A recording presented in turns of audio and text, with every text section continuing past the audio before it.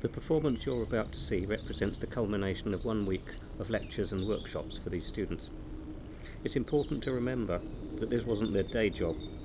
Producing the sonic art performance was just a side effect, a bit of fun if you like, that I put in to give the students a deadline to work to, a little bit of extra stress, and the ability to interact with other members of the university from different faculties, including, frighteningly, the art faculty, who presumably know a lot more about art than we do in engineering.